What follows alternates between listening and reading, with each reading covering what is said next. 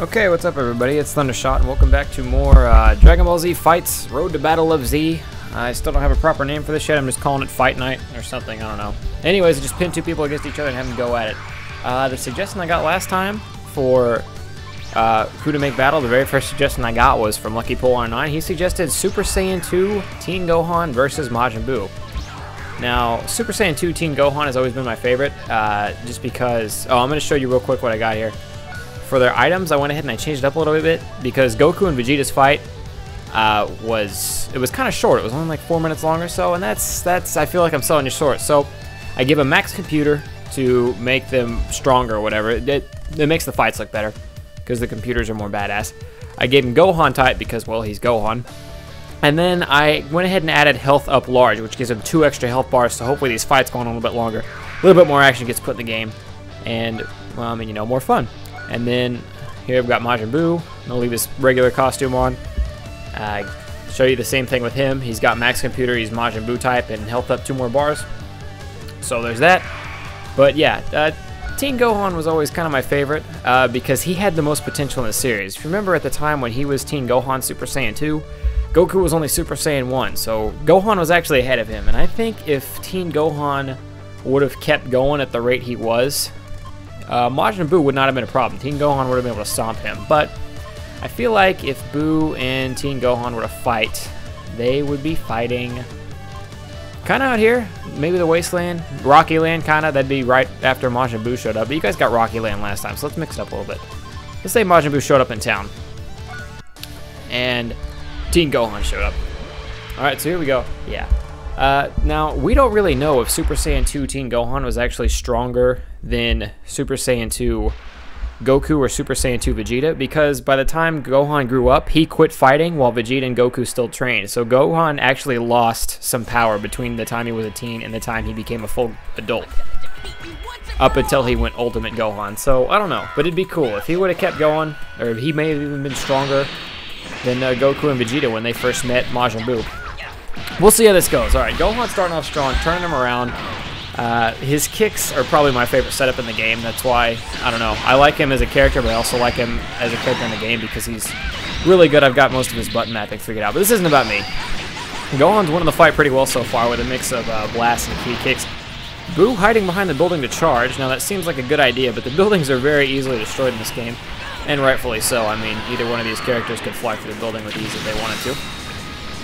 Buu going Raging Soul Mono. This is scary. Oh, we've got a Vanish Fest. This could actually go on forever. Oh, never mind. Oh, here we go. Yeah, I have Vanish Fest with the computer all the time. I can never actually see... I very rarely do I win.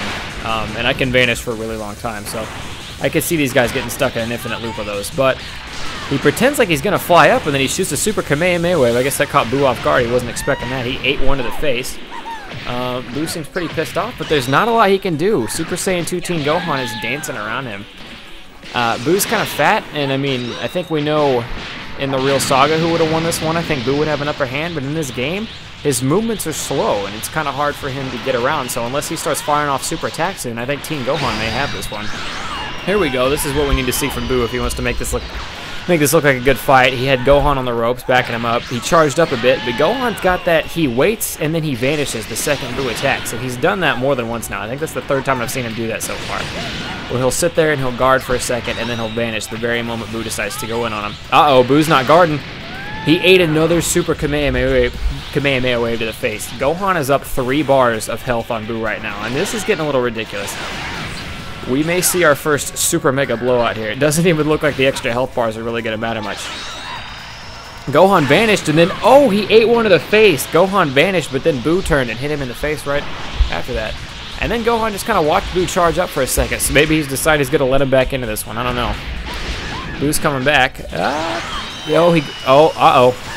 Buu's he knows. He knows. He's like, Austin, I don't want to give you a shitty blowout show.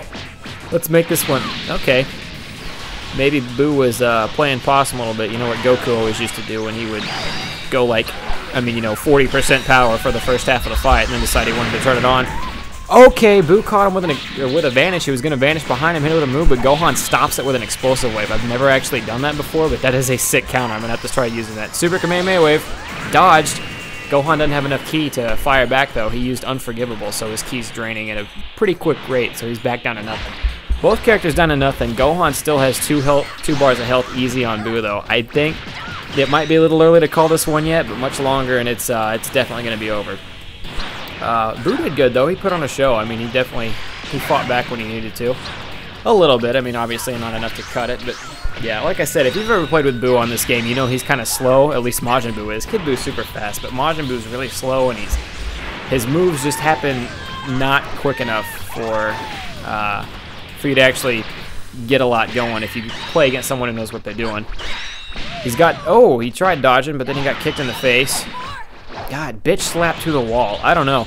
This one was a blowout. There wasn't a lot Majin Buu could do here. Gohan going full power. He gets paralyzed. Are we going to get to see a father-son Kamehameha to finish this one off? Buu stands up, eats some ki blast to the face. Gohan's not going to be high tension mode much longer. I don't think we're going to get to see that father-son Kamehameha wave. That was a really nice string of events, though, between the cartwheels and the kicks. Super Kamehameha wave, that'll do it. Buu eats one to the face. Gohan wins with over 3 bars of health as a plus. He is really strong in this game. Alright, so there's your second fight. Go ahead and let me know what you want to see next. Someone last time suggested Tarble versus Trunks, so if I get that suggestion again, that's going to be the one that comes up next. But let me know what you guys want to see. If Tarble versus Trunks gets a lot of votes, we'll do that. If you guys come up with a better one, we'll see what happens. As always, I want to thank you guys for watching. Hope you enjoyed. Leave a like if you like the video. I want me to keep doing these. And like I said before, leave a suggestion for what you want to see in the next fight, and maybe it'll show up. This is going to be a every Tuesday kind of thing, so I will see you guys next week. Peace.